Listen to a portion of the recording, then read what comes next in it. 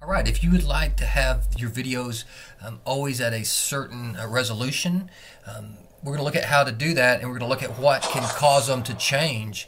So if we look at this one, if you click the three little dots in the top right hand corner when you have a video open, you can actually see what the quality is set on. So the higher the quality, the better looking the video is going to look.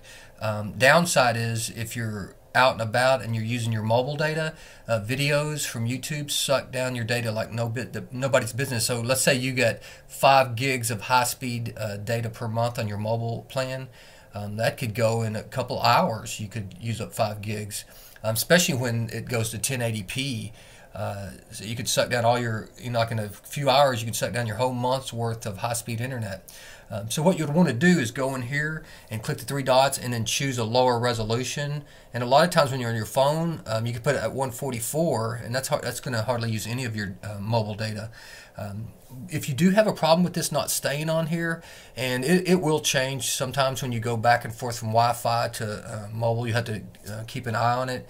But if it changes a lot, like all the time, one of the problem is on one of the new updates that they've done, it causes that. So when it went to the 14 update, it will cause it. So what you can do to fix that is just go to the YouTube store.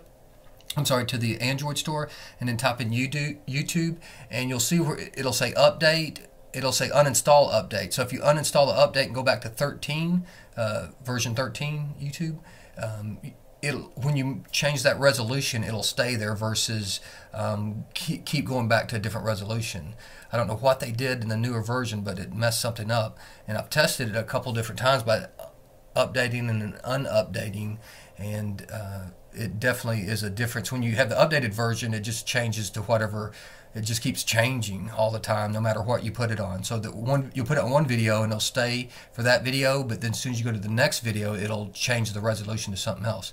But anyway, if that's how you change the resolution to save your mobile data, and then if it's not sticking, then you would need to downgrade, uninstall the update, and that should fix it. If you have any questions or any thoughts of a better, easier way to do it, let me know. I'd love to hear your comments.